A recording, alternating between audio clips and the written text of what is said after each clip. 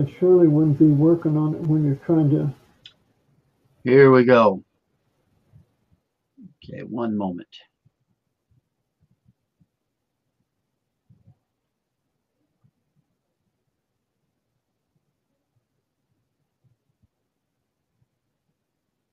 Okay. Okay, everybody that's joining us tonight, thank you for your patience. We had some technical difficulties getting a late start. Apparently, we've now got a 2-minute countdown when we hit the go button. But anyway, we're up, we're live, we're streaming, and Faye is actually streaming it from her office, and there it is. And so we'll share it and get moving here. We're glad you joined us tonight, and we hope that you are watching and that you will get blessed by what you're going to hear tonight as we talk about understanding the things of the Spirit. And just before we get started, I want to share this to my timeline, the things of the Spirit. Okay. And then we're going to introduce our guest tonight. This is going to be a good show tonight. We've got a lot of good things to talk about. And so as some are just now starting to get logged in, and those that are on the Facebook live stream, we're glad you've joined us. We are going to be talking tonight about how to understand the things of the Spirit. And my guest tonight, and by the way, just want to say this is Dr. Bill with World Bible School, and welcome to Kingdom Dynamics. And my guest tonight is not a stranger to Kingdom Dynamics, nor to the 1412 Saturday Spotlight. He has recently received his doctorate in theology, so we now call him Dr. J. But Apostle Dr. Jimmie Lewis, who is a senior leader of Living Waters Fellowship in St. James, Missouri. He is passionate about the continent of Africa, especially Tanzania and Kenya, where he has preached many times. He's also the author of a book called The Realm of Constancy. You can find it on Amazon.com, currently in paperback only. You will be blessed by the book. Soon it's going to be a revised edition available in both paperback and Kindle formats. And so someone says I need to smile. That's probably Faye that says I need to smile. Dr. Jimmie has his doctoral degree in theology, and he is the vice chancellor of World Bible School International Training Center, and currently the senior apostle of a local assembly. And Pastor, we're glad you're with us tonight. It's going to take me a little bit of adjustment to honor you by saying Dr. Jimmie, or Dr. J, as Miss Faye calls you. But we're glad you're on the program tonight. Just greet our guests and just say something, whatever's on your heart to say, and then we'll get this lesson started tonight. Well, greetings to everyone. It's a joy to be on the program tonight and discuss a great topic, how to understand the things of the Spirit. And so we're excited about it. We trust you're blessed by what we share with you. Encourage you to get in the Word more, like all of us should do. And we have been doing for some time, and it's exciting. It's exciting. The Word of God is very exciting. It's not a taskmaster, amen, but it's a joy. I think David said in Psalms 119, 162, he said, I rejoice at your word as one that has found great spoil. So it's a pleasure to get into the Word of God and share it with you tonight. Trust you're blessed. Amen. Amen. So we're talking about how to understand the things of the Spirit. And so this might work for you. If you are hearing the voice of the Holy Spirit, but it doesn't seem like you're able to understand or properly interpret what he's saying to you, then tonight we hope to help you with that particular situation.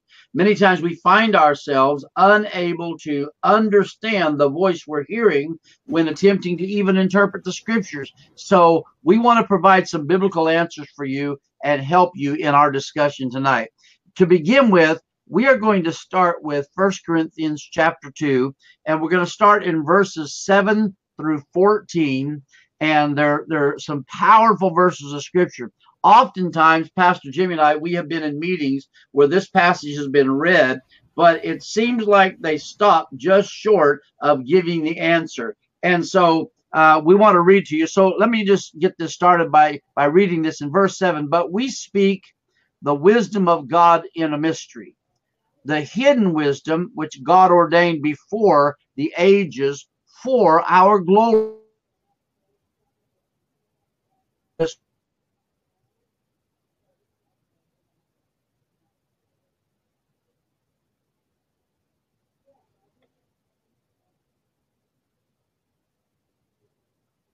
You dropped out.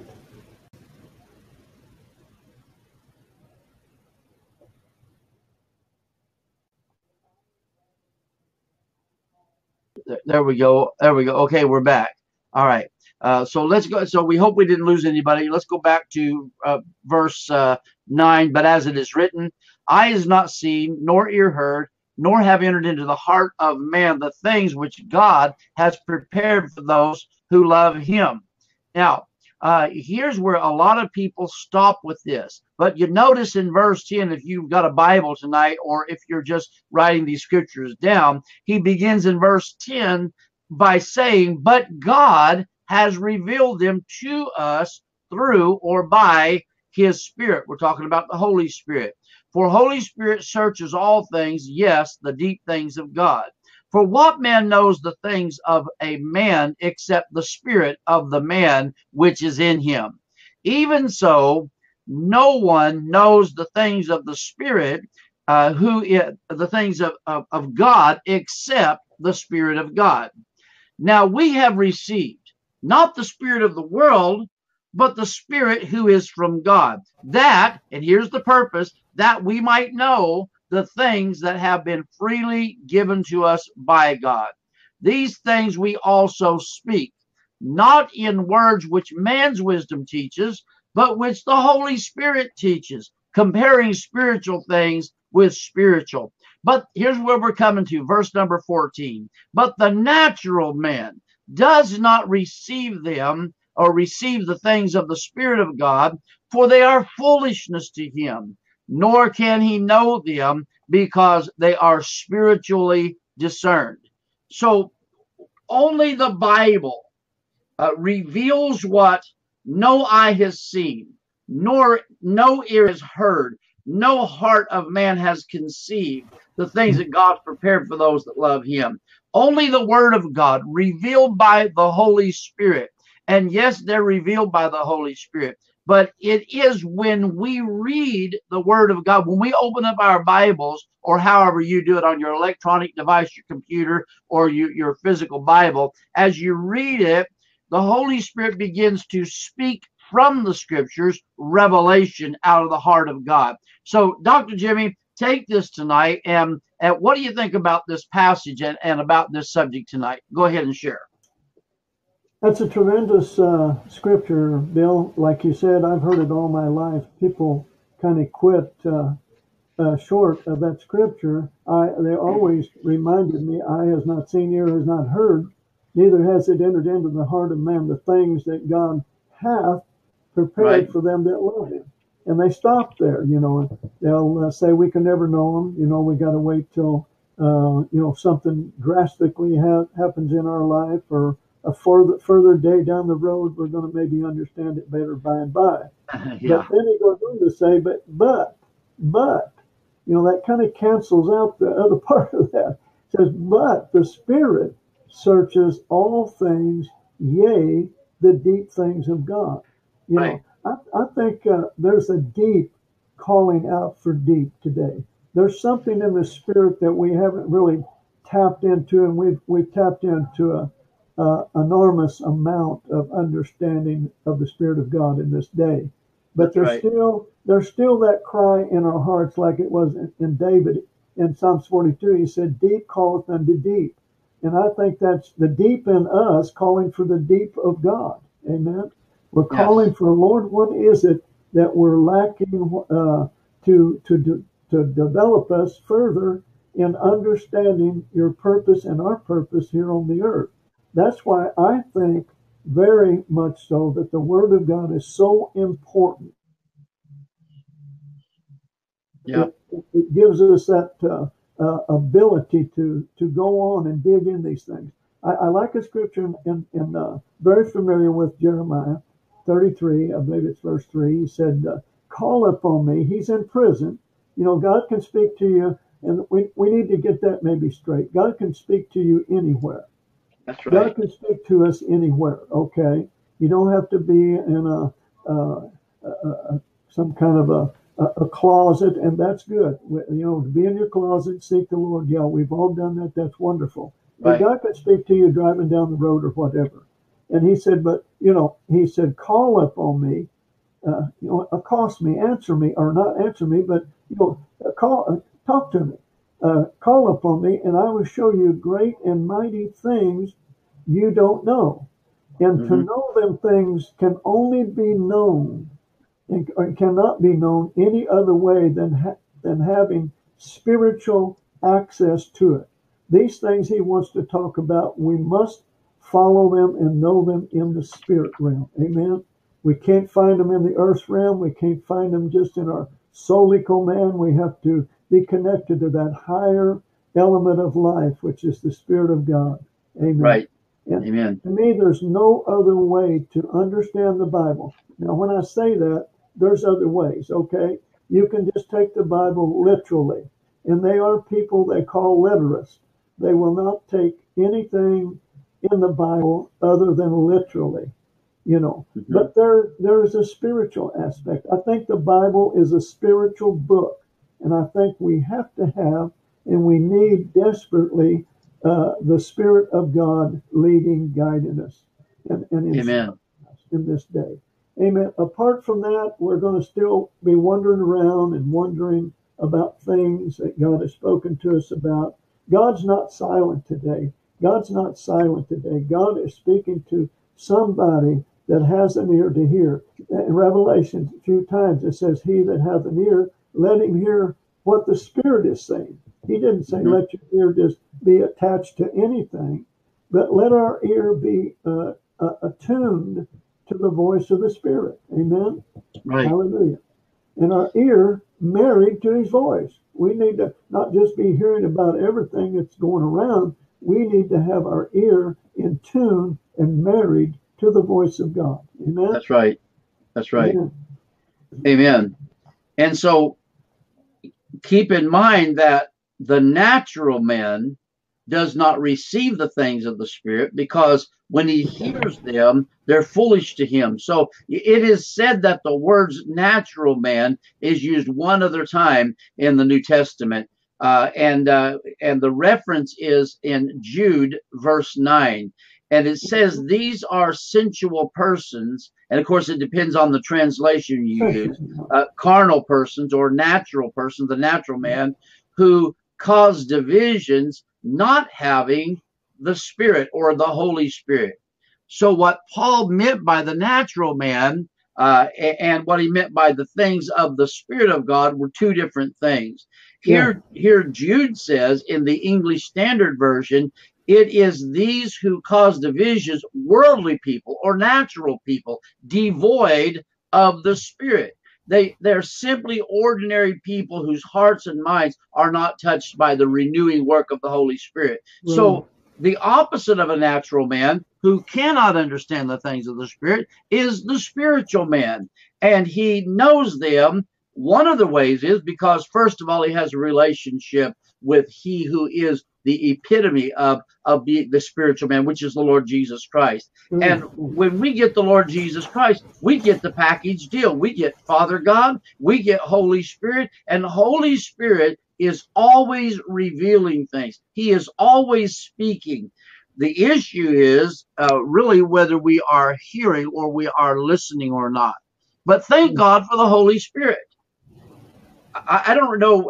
I've heard you tell your story several times. I don't remember the ages and things. I was 17 years old when I received the baptism of the Holy Spirit, and I began to speak in tongues. And it was a struggle for me, especially as a teenager, the confusing years.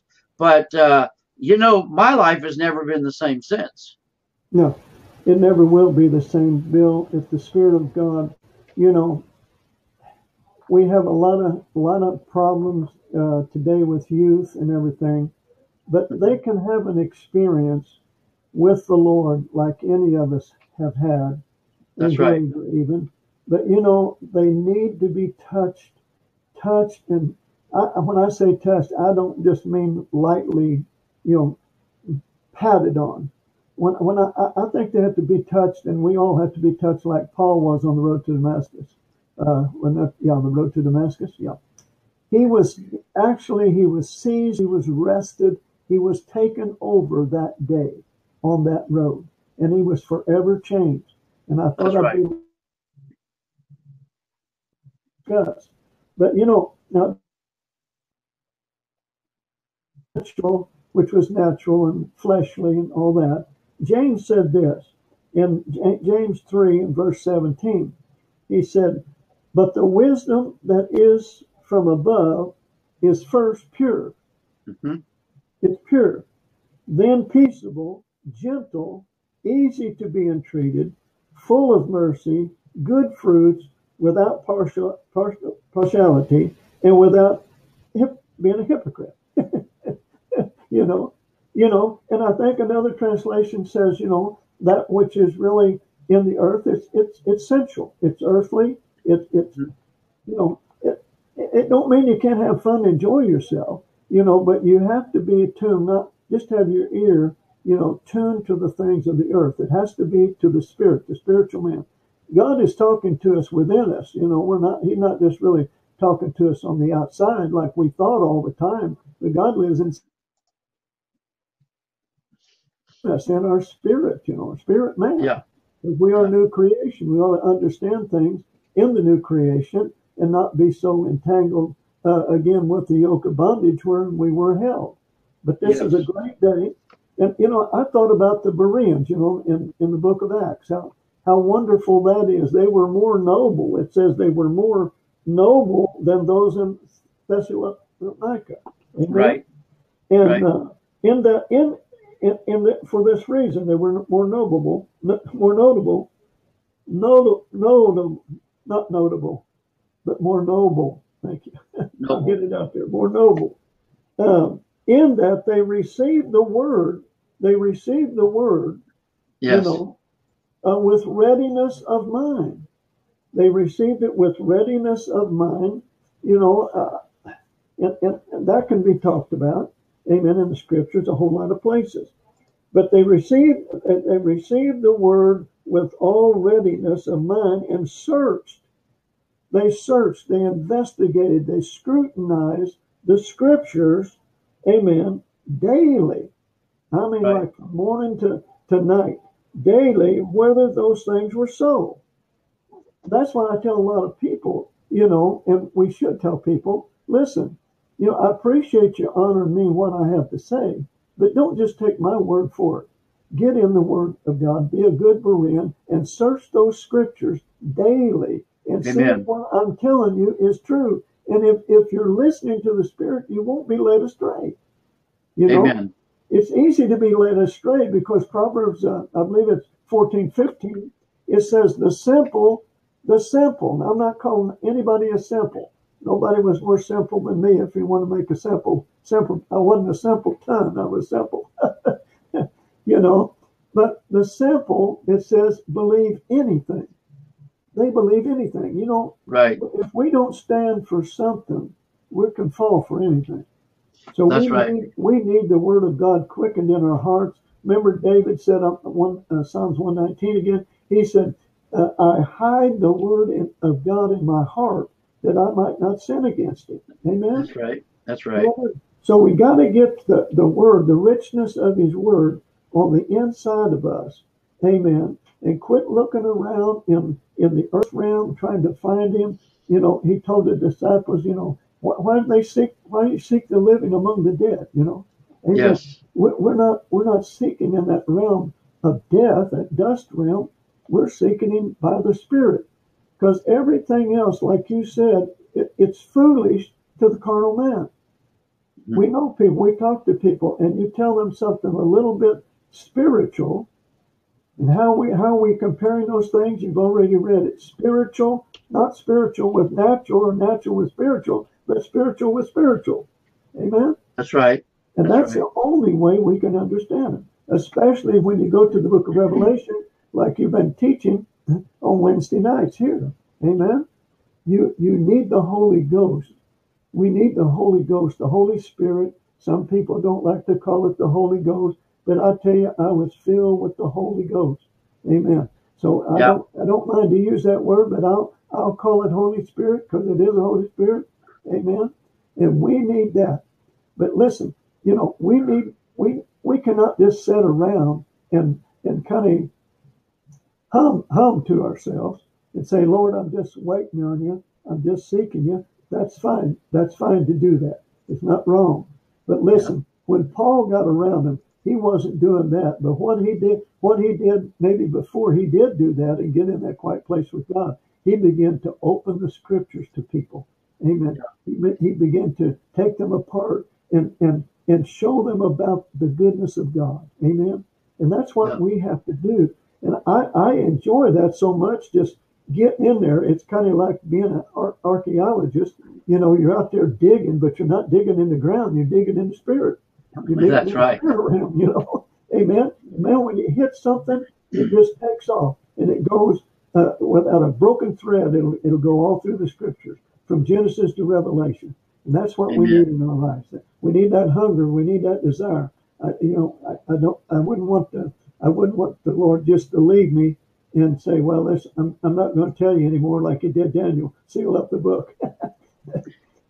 Now, Dr. Jimmie, we've got several watching on the Facebook live stream tonight, but particularly we've got a brother, Raymond Butler, and he urges us not to forget them in South Africa, and he makes a statement that there are those who say these gifts or the Holy Spirit was for the early church. And he also clarifies, but the Bible doesn't support that thinking. And I'm glad that he brought that up, because the truth is, we talk about the Holy Spirit, or we talk about the revelation that comes by the Holy Spirit. There are people who believe that they profoundly believe that all of that was for those in Bible days, that it was only for those till the end of the Bible was written, and then all of that changed. But the reality is, we know that the Holy Spirit is for us today, because the Bible said in Acts chapter 2 that this gift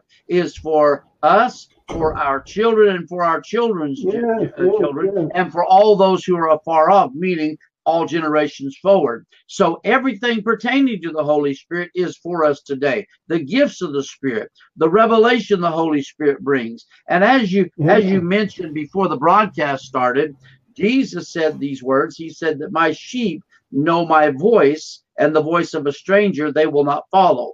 Now, he was speaking to his followers. He was speaking to the Jewish community and letting them know that there is a thief out there. There are those who are preaching false doctrine and saying that, hey, this thing's not for us today.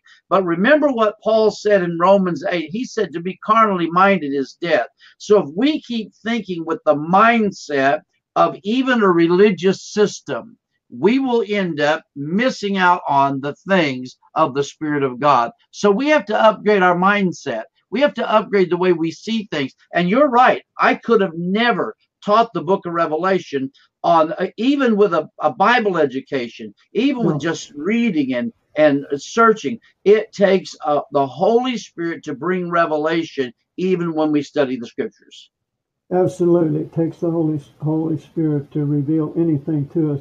You mentioned something there. To be carnally minded.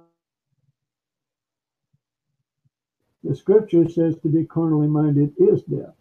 Yes. But it turns around and says, but to be minded of the things of the Spirit, they are life. And, you take that in the sense of being habitual with it, doing it all the time. To being carnal minded, just seeking the things of carnality all the time. And there's a lot of good things, folks. And I'm not saying we should enjoy every one of them. I really do. Amen. But we don't want to be weighted down with it. But to be habitually walking in the Spirit and listening to the Spirit, we can do that too. And it's death. Amen. But in the realm of the Spirit, it's life. And Jesus come that we might have life. and Yes, we he might did. have it more abundantly. Amen. I believe in life. I believe in life now. I believe in life after a while. I believe in life forever, Amen. So we have life. The thing is, the people watching out there, just know that you have life now, that Jesus Christ is your life. He is your life. And that's Zoe, that's Zoe life in the Greek, and that means God life. It's not your natural life Yes. or your Yes. solical life, which means thoughts, will, desire, and emotions. And a lot of people are led in the natural way or the solical life. But there's a higher life living inside of us now that we have to pay more attention to, that eventually, to me, it will cause that which is solically to start listening to the Spirit more and more and more. Amen? And then Yes. that's another subject. I don't want to get away from our subject tonight about the Word, because we need the Word, and we have a lot of scripture to share about that. And if we were in a Bible school, setting, where we had more articulate them a little better, and give a little Mhm. more clarity to things that we need. People are asking a lot of questions, Bill. A lot of Yeah. questions today about things that we are hearing and I don't think there much doubt in people's life after we've lived for God for 30, 40 years or even longer, that there's not been a change in our life. But the problem they are hearing about is what we're hearing. The problem is, what are they hearing? Because remember, Yes. Isaiah said, who shall believe our report? Who shall believe our report? Or That's literally, right. it means who shall believe our hearing? It's what we're hearing, Yes. because it's so detached from the natural realm, and we start speaking from the spiritual realm. That's where Jesus always worked from. Amen. Jesus Right. always among us, but always talked about the things that were higher than the natural things. Okay. Mhm. Amen. So that's good. And I don't know what you want to share, but I have a lot of scripture to just share along those lines. And I kind of and that's, uh, not just knowing about the word, but Mhm. really believing and understanding and being so in fellowship with the word. Amen. Hallelujah. That's what Yeah. we're after, to be in intimacy with the Lord. Amen. Not just That's right. fumbling around and fooling around we should have a good time all the time, and we're having a better time now, I am, in my life, than I ever had before, because I know now we're in a brand new covenant, a brand new relationship, and That's the right. old don't have any dominion over me anymore. So that's wonderful. Amen. We cannot preach law and condemnation and death and rules and regulations. We got to preach about Jesus, who took care of all that stuff. That's right. That's right. Now, Dr. Jimmie, let me just say this: that you remember the scripture that is quoted so often by tons of people that says, "But if the spirit of him who raised Jesus from the dead dwells in you, he who raised Christ from the dead will also give life or quicken your mortal bodies." Yeah. And we've heard that so much, and it's a great scripture in a lot of different translations. But Ooh. here's the reality of that scripture: in context, Yeah. that scripture is talking about what we said earlier in verse 6, to be carnally minded is death. And he's Yeah. actually talking about the fact that the Holy Spirit is in you and he Yeah. can quicken you even in your understanding so that you can understand the things of the Spirit. That's right. It's got to happen like that. And Yeah. we can't take Romans 8 there and put it way off in the future someplace, No. because it didn't say that. It said, if the same Spirit, not another spirit, but the same Spirit that raised Christ from the dead dwells in you, that Yeah. spot in you. That's what that means, dwell in you. It will do more. It will quicken or vivify or make alive your mortal body. Yes. Quicken. This mortal body, I think, is being quickened the more that we understand about the Spirit that raised him from the dead living in us. I mean, Jesus got up from the dead. He's the only one that ever got up from the dead, was Jesus. That's what makes him so much more important in our lives, because he is a God that's not dead. He's a living. And Yes. this Amen. afternoon and tomorrow morning and all through the night, he's here. And he quickens. You know, David mentioned that quickening, I think, about 9 times in 119 Psalms. He used that word. Quicken me according to your word. Quicken me for this. Quicken me for that, you know. But it's the word that quickens. Is this not what Jesus said? In John 6:63, Jesus said this. He said, the words, not just the word, he was the word, but the words that I speak, they are spirit and they are life. Amen. And that's what we're speaking. We're speaking from that place. Amen. Because we can just speak a lot of words in the natural and there's not too much going on. But listen, if we speak it from the spirit, it will not return void, but it will be accomplished whereunto he sends it. Amen. That's right. That is a creating living word, right? The word of God, remember Hebrews 4, he said over there that the word of God is quick, powerful, sharper than any more two-edged sword. But the word quick does not mean fast. It means living. In the Greek, it means the word is living. And the word is inside of us. Amen. And that word we're speaking is life, because we're not just speaking it out of a natural realm. We're speaking it out of the Spirit of God. Amen.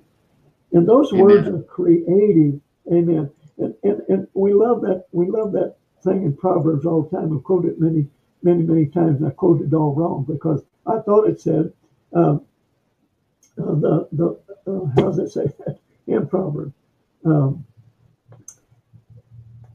We have the power of life is not in our tongue. It don't say it like that, but it says what?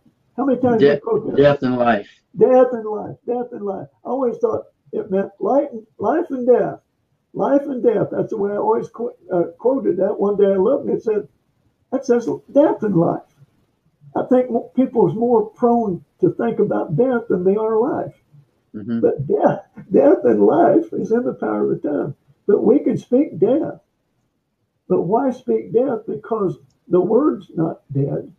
His life is not dead. His words are quickening. His words are powerful.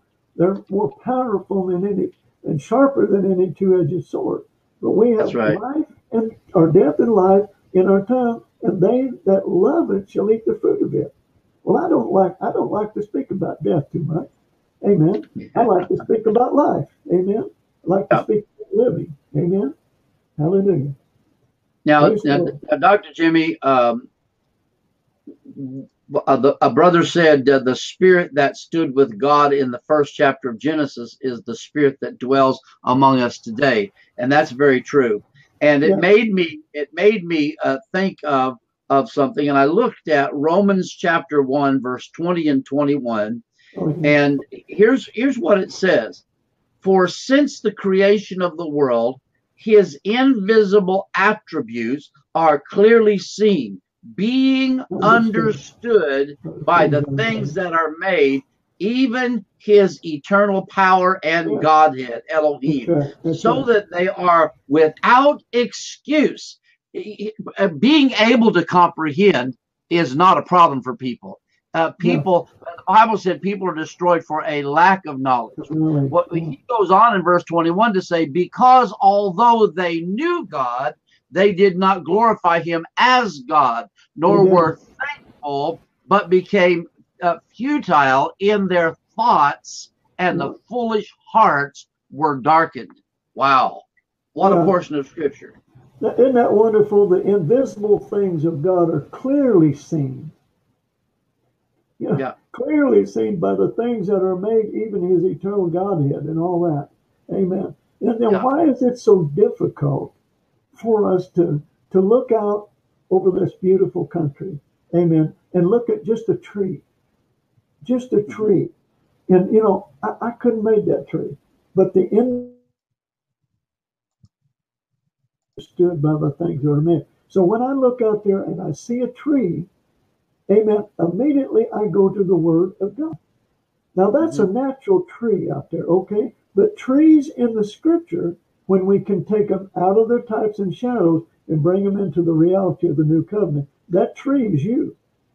That tree is you. Amen? Amen. That tree is you. Now in the Old Testament, they took a tree and put it into water. To me, that tree was a picture of the cross.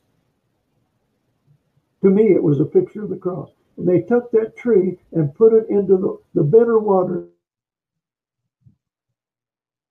Amen. What a transformation from the old covenant to the new covenant. Amen. Yes. From the types and the shadow. But see, the old covenant to me is still important because we're still digging out of it. We're not under it, but we're still digging out of some beautiful things. Here's what Jesus said about that. I love this. This would go on all night. Amen. I love it. But in John chapter 5, verse 39, Jesus said to them, search the scriptures.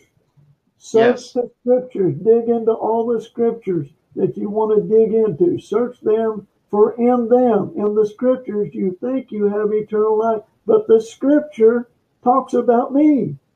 He's the one that's got eternal life. So the scriptures to me brings clarity to eternal life. Search the scriptures, in them you think you have life. It's not just the word that we have life. No, Jesus is the word. Amen. But we can search the scriptures because he told them also, you know, that if you don't believe what it's Jesus talking, because Moses talked about me. Mm-hmm.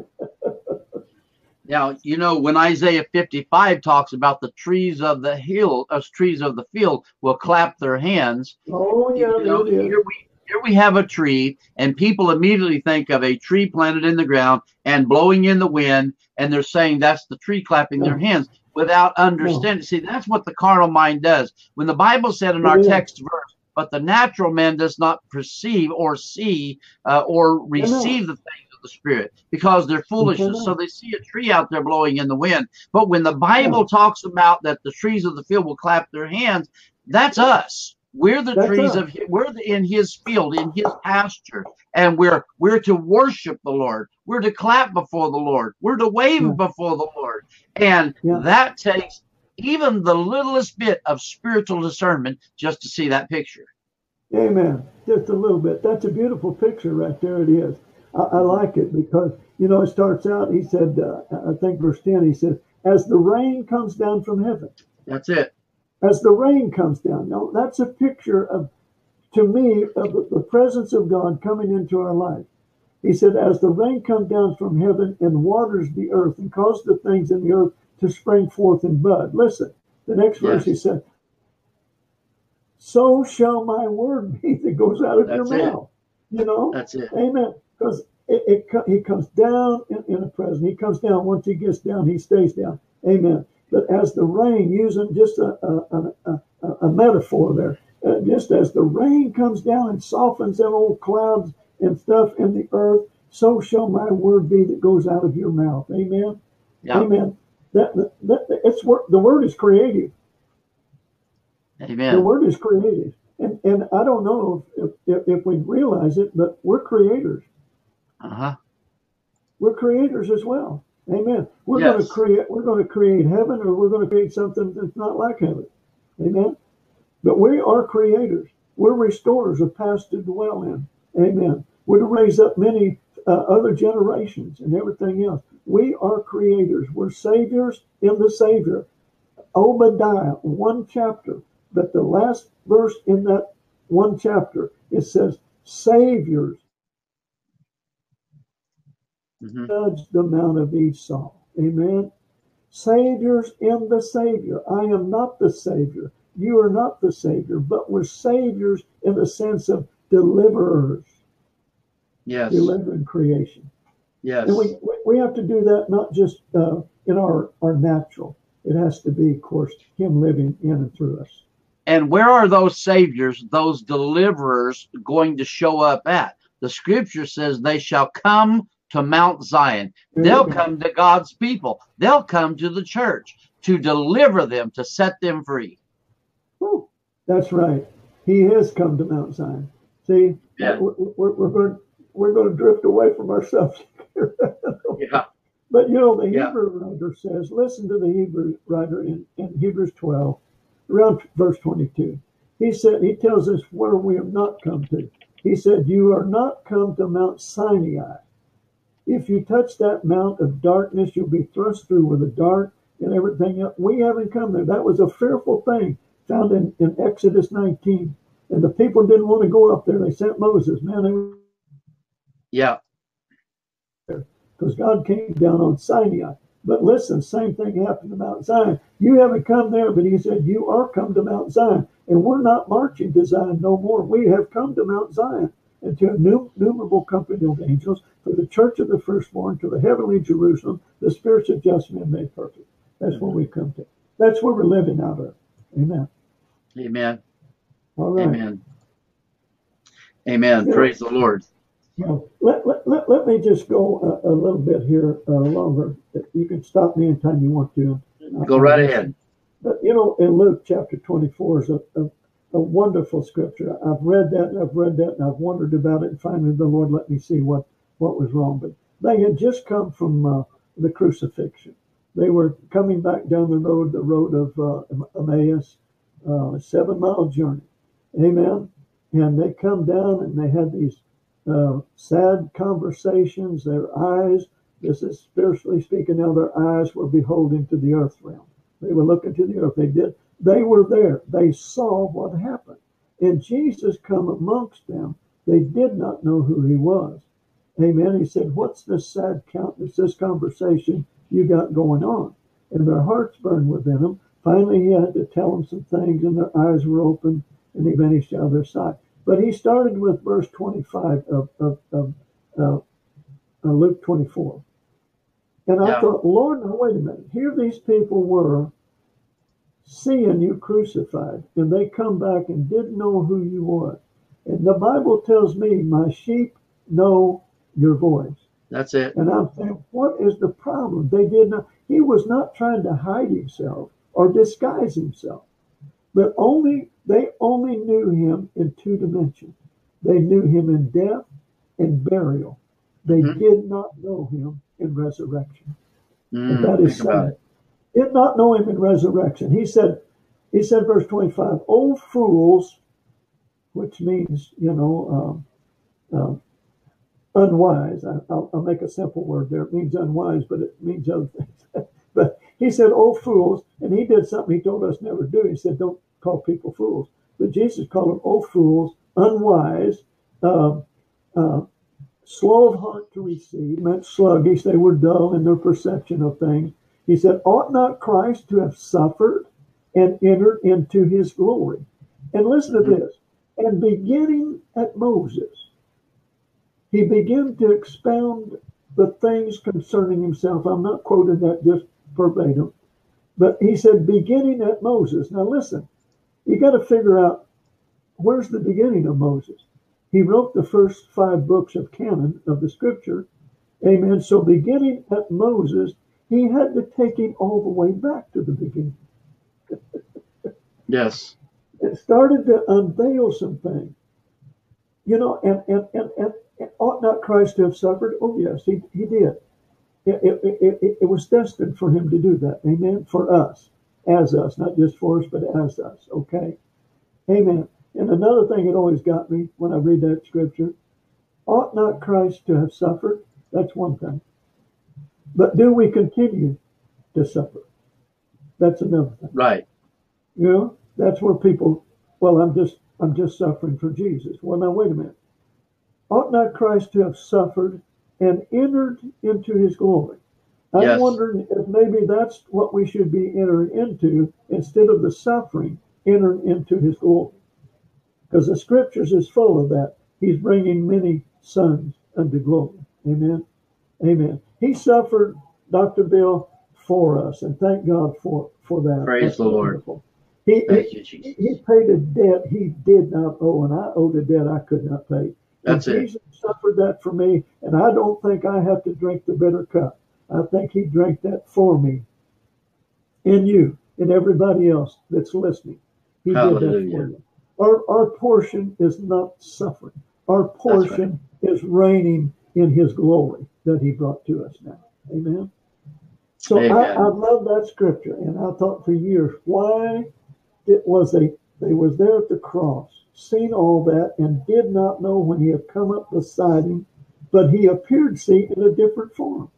They seen Yes. him in burial, but they did not know him in resurrection. And Yes. the third dimension to know him in is in the power of his resurrection. Right? Amen. Hallelujah. So that's good. Amen. Go ahead. Well, I'm just enjoying listening to you teach tonight.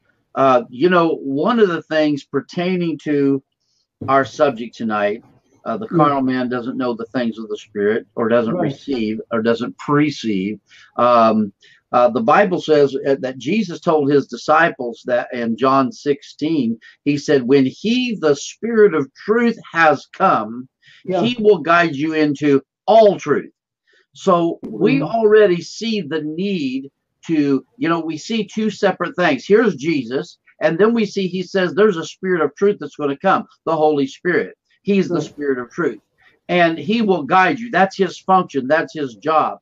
So we have Jesus, who went to the cross, who died, but he was resurrected on the third day, and was with them for about 50 days from Passover to Pentecost. And then he steps out of their eyesight, and a few days later, Holy Spirit comes in with the whole family. And the Holy Spirit, so we see two separate experiences, or we see it's the same Holy Spirit, but we see a continuing experience, which just tells me this. That's a picture of that there's always more. God always has more. He always has something deeper, something greater for us. And so we need to engage the Holy Spirit. He is the third person of the Godhead. He'll always be spoken of in theology as the third position, or the third person. And he doesn't have a problem with that. But he guides us into all truth. That is so beautiful, because that's why revelation is for the taking, because Holy Spirit in you, that's his job, that's his function, to lead you into all truth. That's true.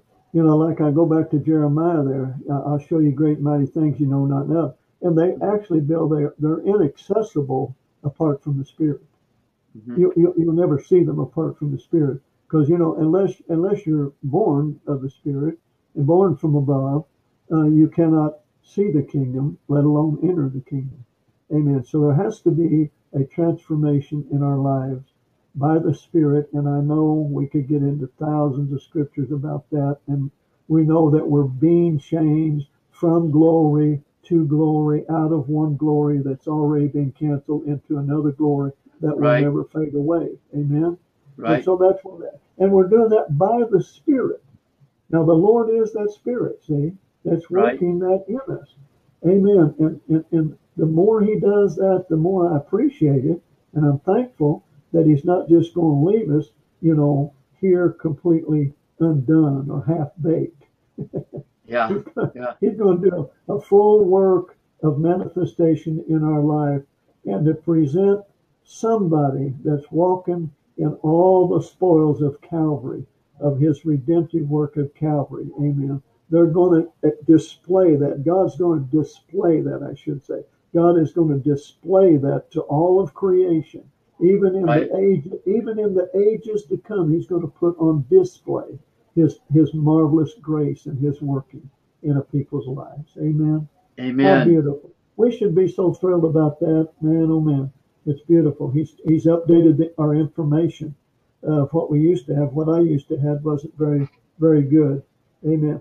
But I like this Psalms 119, verse 130. You've read it probably many times, but he says, the entrance of the opening up of your word, it gives light, it gives understanding to the simple. That word simple, again, is not the same one I mentioned in Proverbs, but it just means silly one or immature one, okay? He's not calling us a simpleton. He said, we still lack maybe some understanding of where we're at and who we are in and who is in us.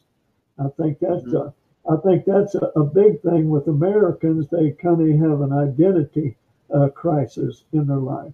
When we find when the Shulamite said, "This is oh, that grabs me. Oh, Hmm.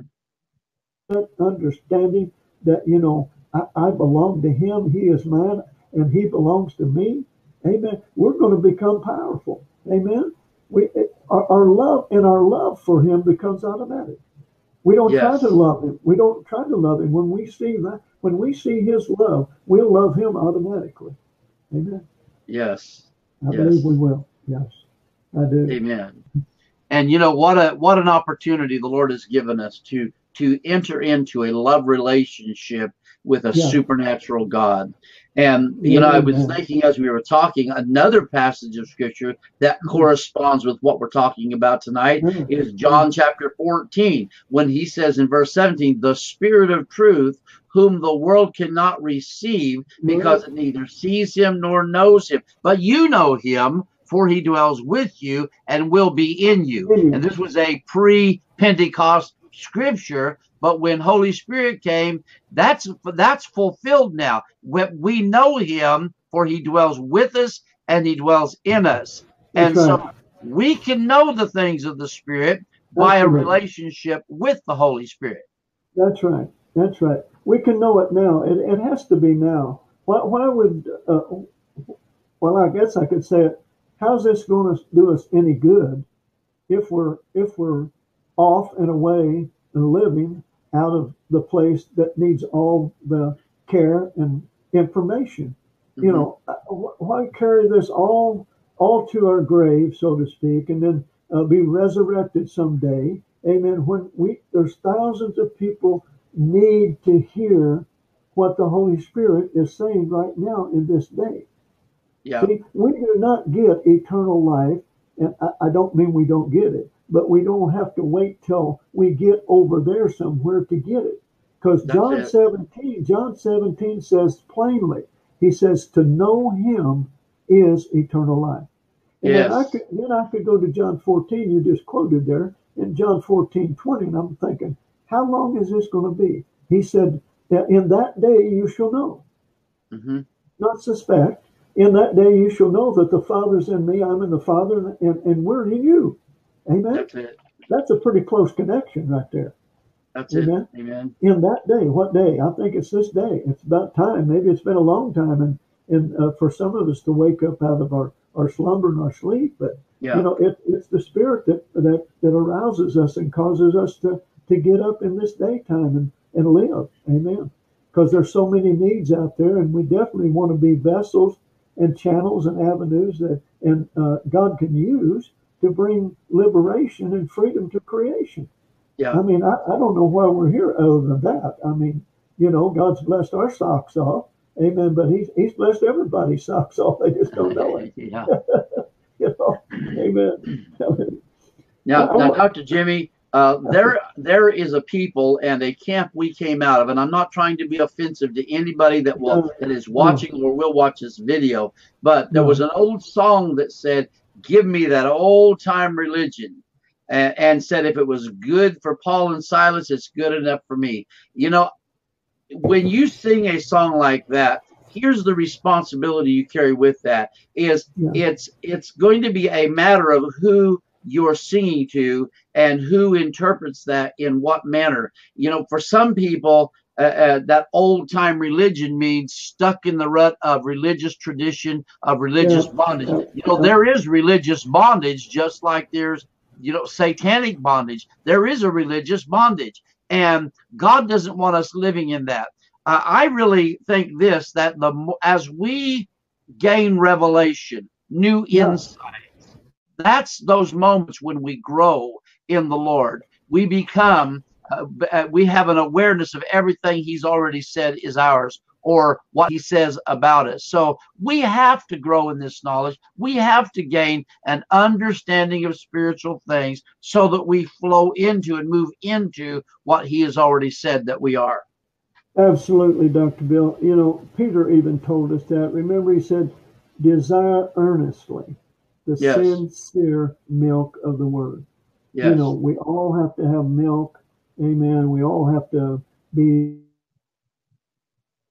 amen. drive the flock. It says, we can't put more on them they can bear, but we can certainly, they can certainly, and all of us have, at our ages, we've been weaned from the milk, The Right. milk is Right. good. The milk is good. The milk is necessary. My goodness.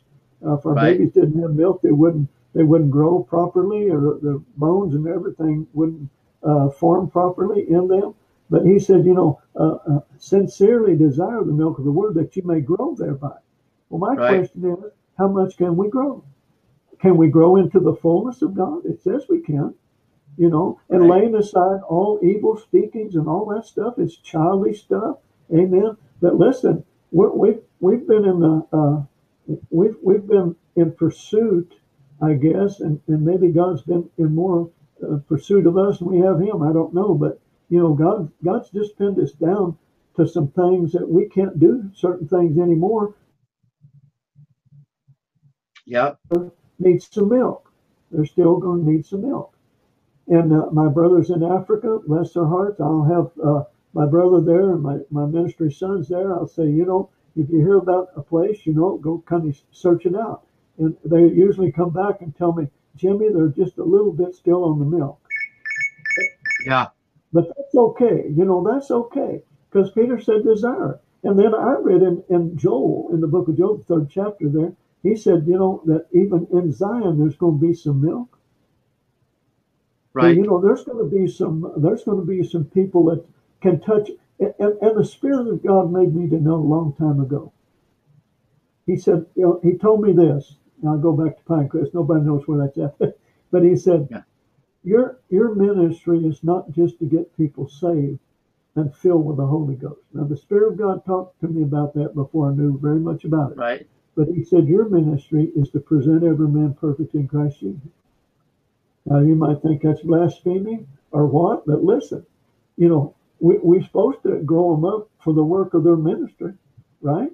Right. Apostle, prophet, evangelist, pastors, teacher, for the perfecting, for the work of the saints, or for the work of their ministry, that they can go out. Perfecting the saints. But we can't just send people out on the milk. We have to, at least encourage them and strengthen them in the deeper things of God, that they can go out there and preach the shallow things. That's okay. You have to reach, come down to their level, preach that. Don't just make them think, you're smarter than they are, but you can touch every realm. God has a way to touch every realm. Amen. And bring every man up into the fullness of himself. Amen. Yeah. Yeah. So I believe that's possible. I really do. That's why another reason I think a Bible school is important. Okay. I do. Because you can spend more time and you can articulate the things better, and show them through the scriptures. I don't know how people can really, now, listen, I don't know how to say it, but I don't know how I could live without a preceding word, Yeah. Man shall not live by bread alone. We've had a previous word. It wasn't bad. It just wasn't complete. Now there's a proceeding word. We can't live by that bread, but by every word that proceeds. Yes. Yes, absolutely. The moving of people into greater things. Amen. Praise God for that. Yes. Amen. You said that about the former days. Of course, I can, God, people don't know what Sarah and I lived through. I tell everybody, I said, if you want to, you can give us a big hand. But I said, we're survivors of religion. And a lot of people clap their hands. But in Ecclesiastes, I'll read it from the King James. The Message Bible is better. But the Message Bible, or the Ecclesiastes in King James, 7th chapter, 10th verse, it says, say not thou, what is the cause that the former days were better than these? Yeah. People are asking those questions. Well, Brother Bill, Pastor Jimmie, Apostle Jimmie, Dr. Jimmie. one of you. Boy, them good old days were so much better. I mean, the Spirit of God was just moving, things were really happening and everything. But I want to tell you, it was a drop in the bucket. It was a drop in the bucket to what God is going to do in this day.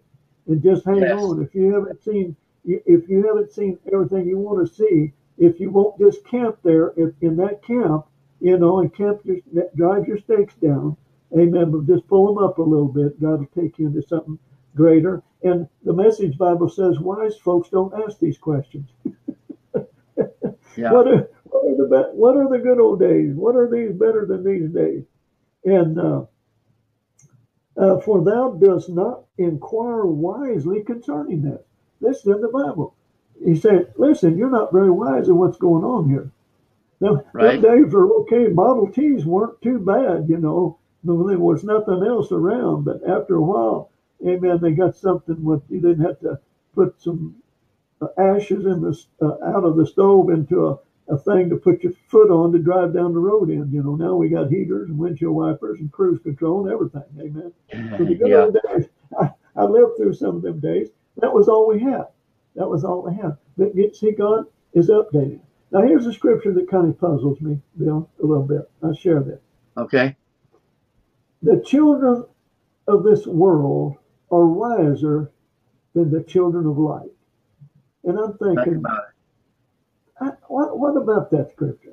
I mean, well, you know, Brother Jimmy, we just can't know this fact right now. And the book of Revelation, especially, you know, that's for after a while when we all get over yonder and mark of the beast has come and the battle of Armageddon has taken place and the great tribulation and all this stuff, you know, and then we'll be back after a little while. After 7 years, we're going to come back and inherit all of it. But, you know, the devil's got to have his field day and all that stuff, you know. Well, that's nonsense. That's really nonsense. You know, that's the carnal thing you're talking about.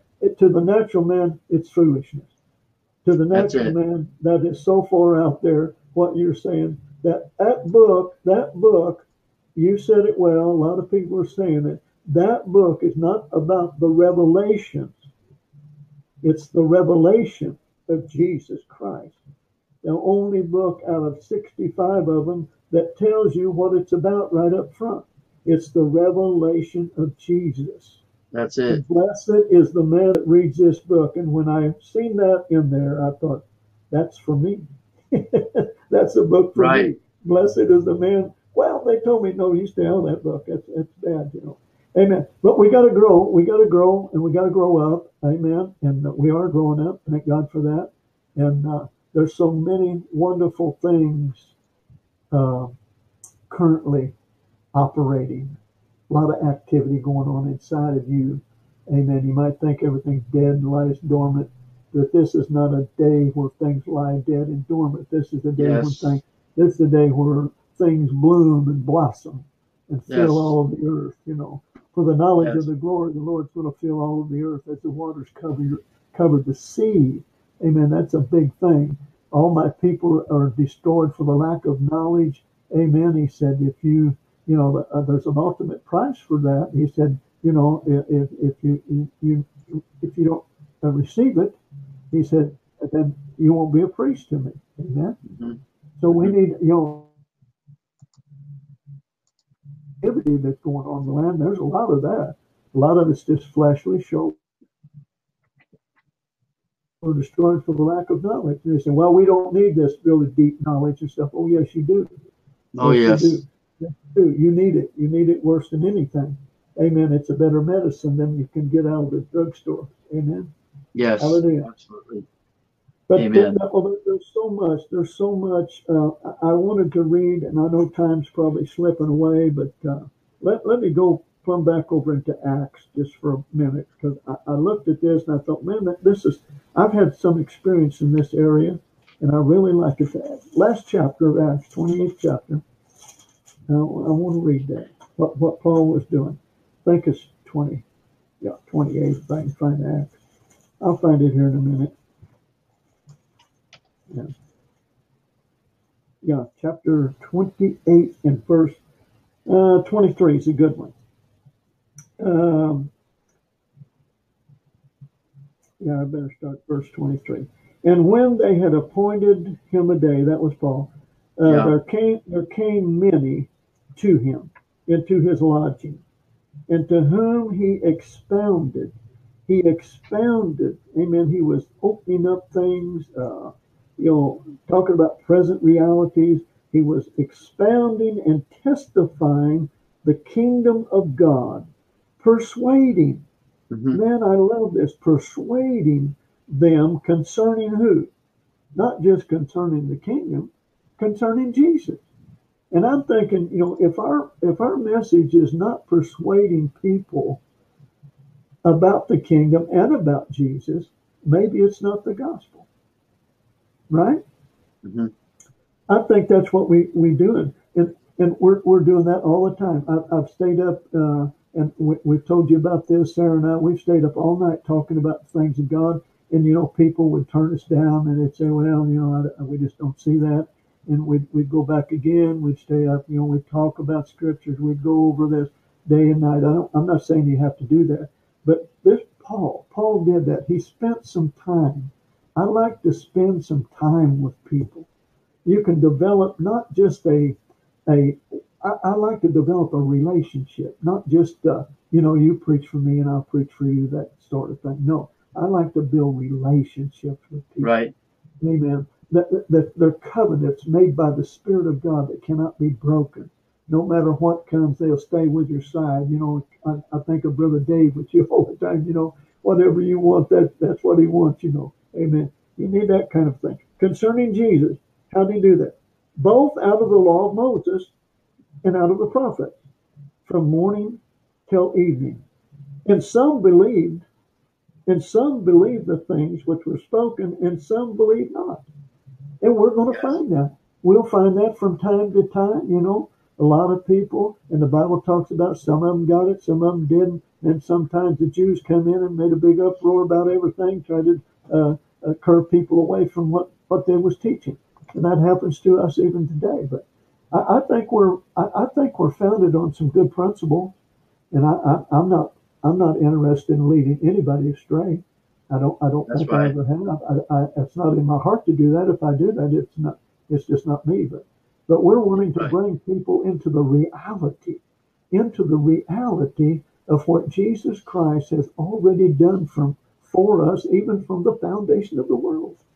That's And right. we need to spend a little time instructing them out of the law of Moses, because Moses, if you can't believe him, Jesus said, you won't believe me, because still in the Old Testament, although we're not under the Mosaic law, no, by no Right. means. We're Right. not there. We're not there under that. I mean, that's been uh, uh, determined. It's been annihilated. It's over with. It's been annulled. In any way you want to say it, we're not under that law of that old covenant, but Right. we're in a brand new covenant, which has everything better in this covenant. The Hebrew writer tells us that. And the Jews, the first century Jews, were having a real problem making the transition from an old Mosaic covenant into a new covenant that Jesus made. Amen. And it's Yep. all through the scriptures. If we can see it, I don't know how we miss it, really. But Jeremiah talked about it, said, hey, I'm going to make a new covenant with you after those days. After what days? After them days of Moses.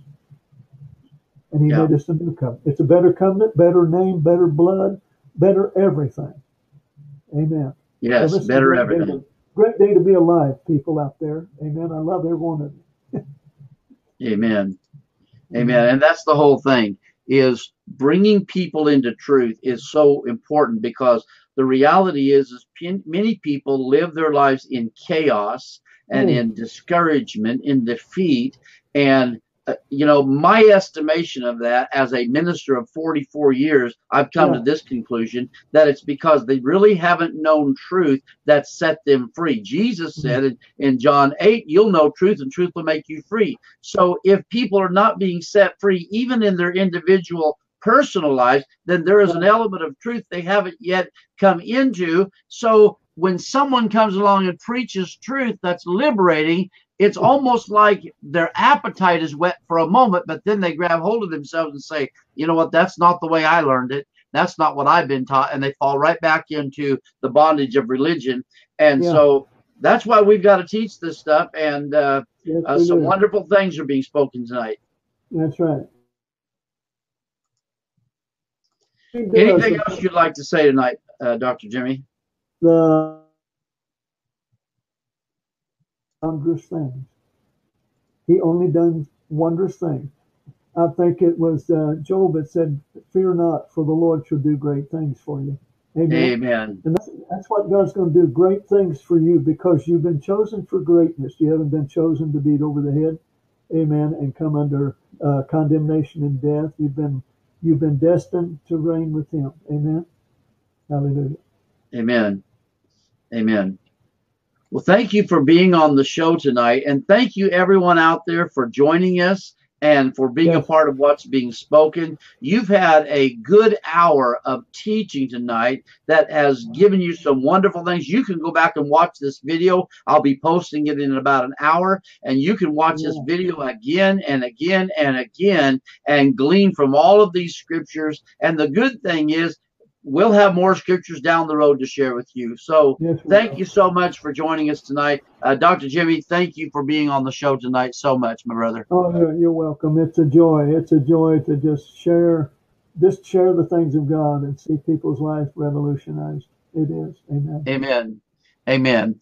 And so just so our audience knows tonight, we are embarking on a new venture with what we are calling World Bible School University. It is a worldwide accredited university that will reach the nations. We want to teach the nations. And so we're taking advantage of every platform available, but in the process, we're trusting God to put the pieces together. So you pray for us, and we're just believing God for great things, because as Dr. Jimmie said tonight, God has destined you for greatness.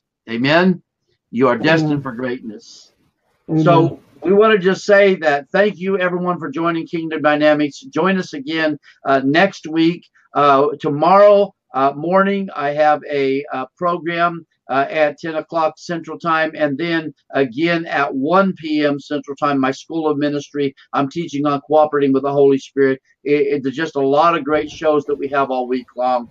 And if you want to get involved in the Saturday Spotlight, the 1412 Saturday Spotlight, we're a part of a panel discussion where we talk about a lot of deep things, and you can be a part of that 7 p.m. Central Time, and just a lot of wonderful things that you can take advantage of right here on the internet. God bless you, everyone. Amen. And was you going to say something? Be there. Be there. Amen. God bless you, everyone. Have a great evening, and we'll see you next time. Bye-bye, everyone. Bye-bye, Bill.